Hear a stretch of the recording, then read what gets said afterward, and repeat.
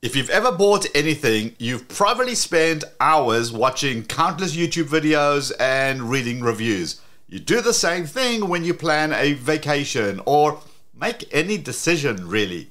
The problem is that not only does this take hours to do, but even after doing all this research, you're still left with a bunch of questions and no one to ask.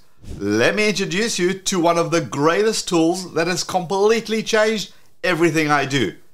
And it's free. This is NotebookLM. But is it yet another AI chatting tool? Let's find out.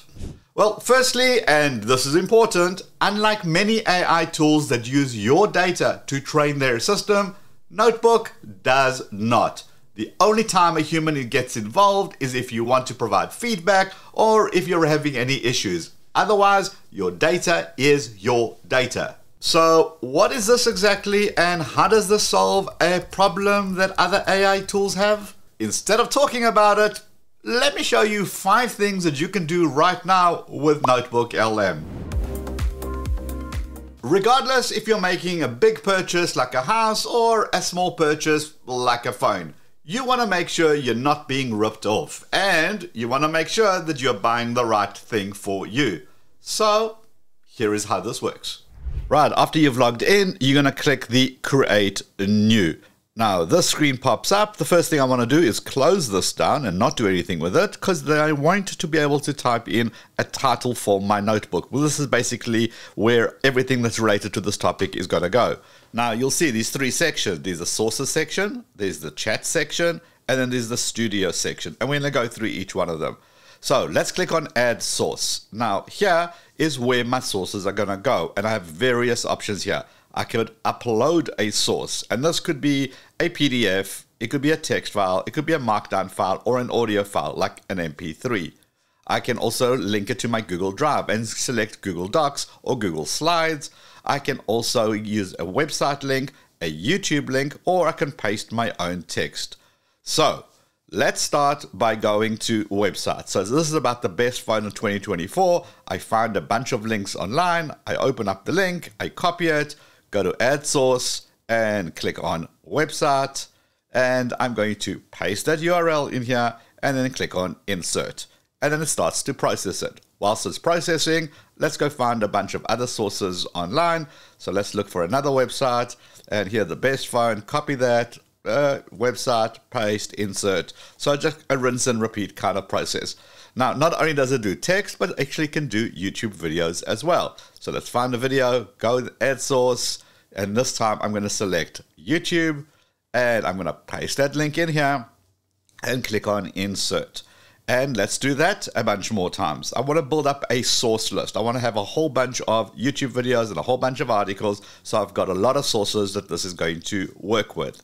And I've got about, 5 sources here ready to roll, and that's good enough for us to get started. We're going to ignore the chat now. The first thing we're going to do is go to the right side and click on Briefing Document and let that process.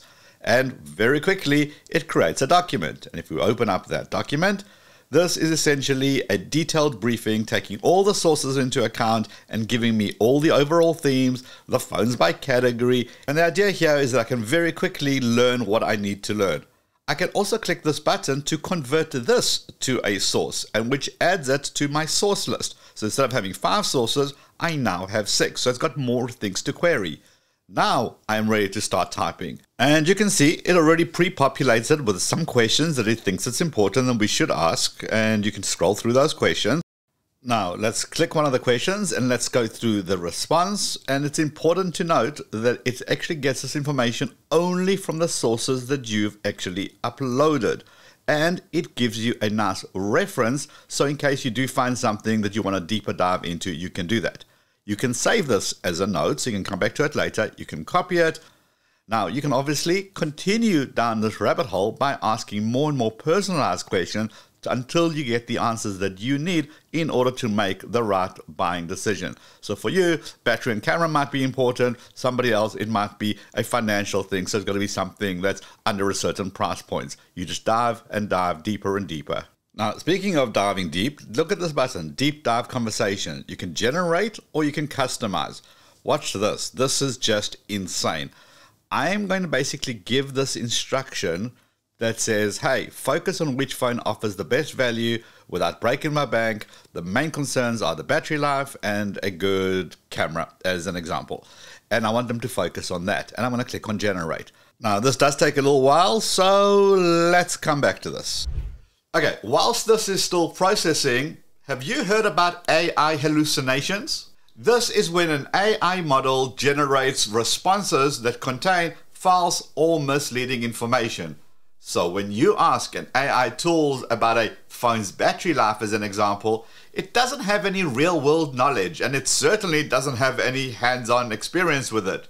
So it looks at the battery stats and makes assumptions that can be misleading. It will tell you things like, this phone's battery lasts 4 days without charging.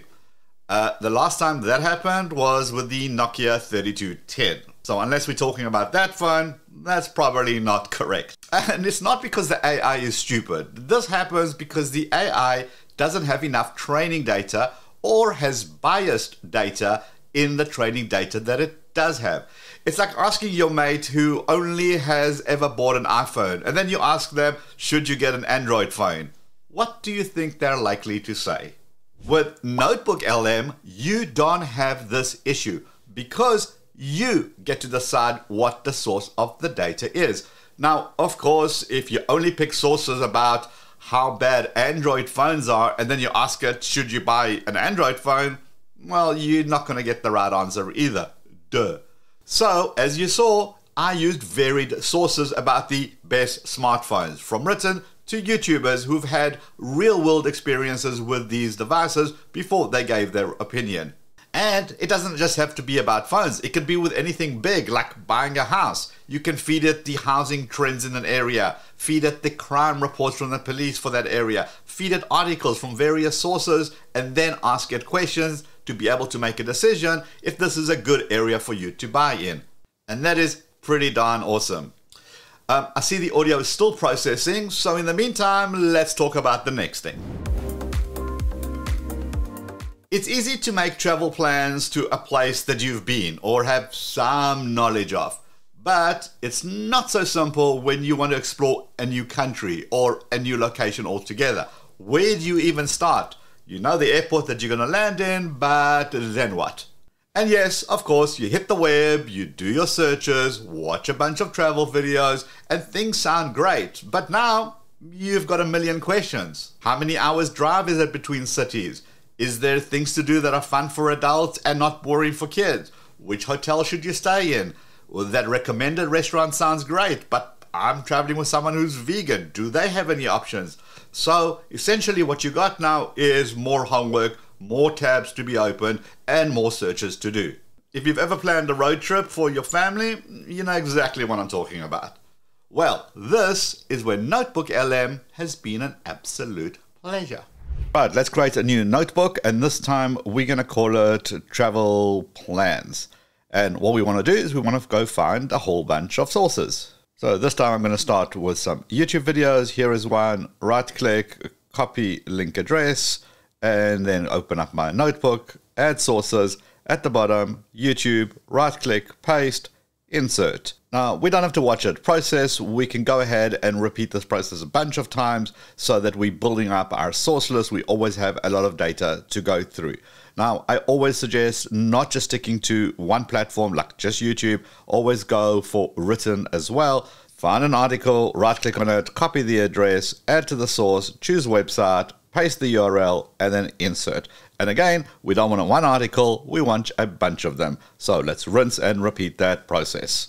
Now, it's important. Sometimes you may see this red square, which basically means you cannot use that as a source. There may be copyright issues with it or some other issues that doesn't allow us to be inserted. So click on the three little dots, click remove source, and press delete.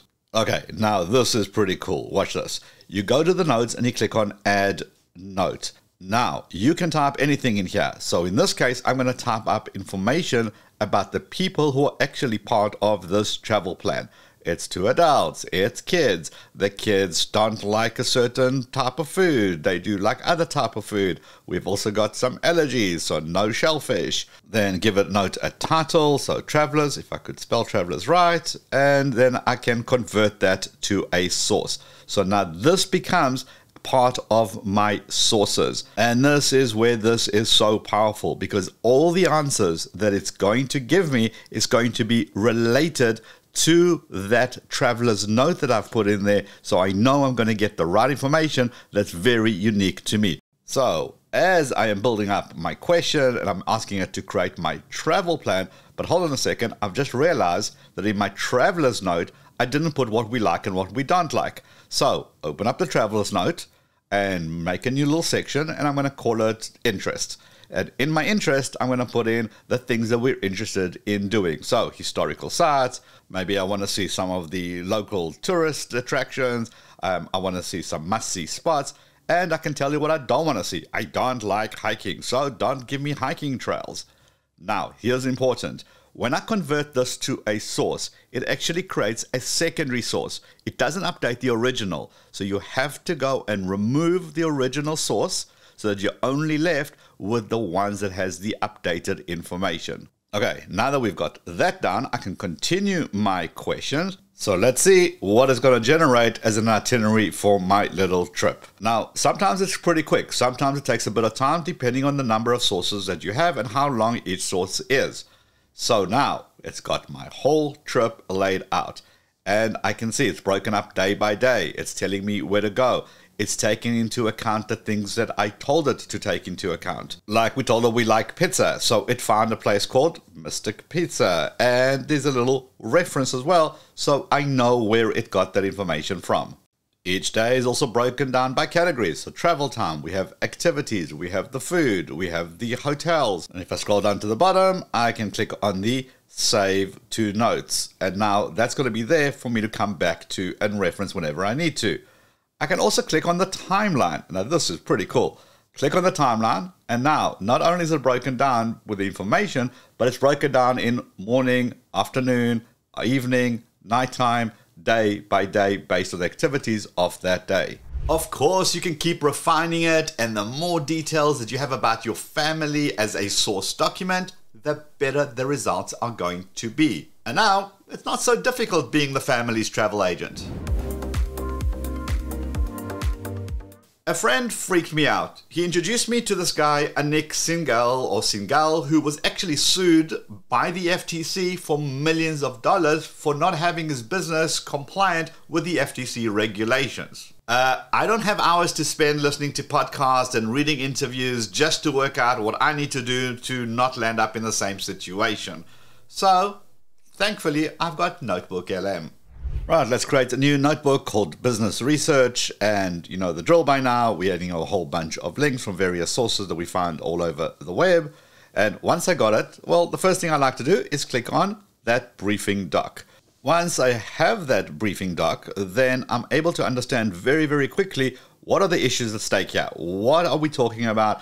Now, this whole thing seems to be around this thing called FTC compliance. Well, I don't know what that is. So let's ask away. What is FTC compliance? I wanted it to create a full-on plan, outline what I need to do practically, make it super simple, no technical terms, so that anybody can understand. And I have a step-by-step guide, which you've got to admit is better than sitting through a 1 hour and 31 minute interview. Now, if you really want to get the lowdown, then of course you're going to go sit through that 1 hour and 31 minutes. But there's no point in sitting through an entire interview if it doesn't really apply to you. So this just saves you all that headache. And speaking of headaches, let's create a new notebook called Meetings. And this time my sources are going to be MP3 files, audio files that I've recorded from my Zoom, from my meetings with my clients. And this time, I am not going to use external sources because I just wanted to query the notes from my meetings. Now, of course, we start with the briefing doc because that's a great overview of what actually was discussed. And what I like to do is say, look, are there any action items that I need to do? And it just figures out the action items and I have a to-do list. Now, you can add voice notes from your phone if you're one of those people who likes to record your thoughts, or if you want to know what the key information is from a lecture or a keynote presentations you attended. Simply upload the audio files, get your briefing docs, and ask your questions.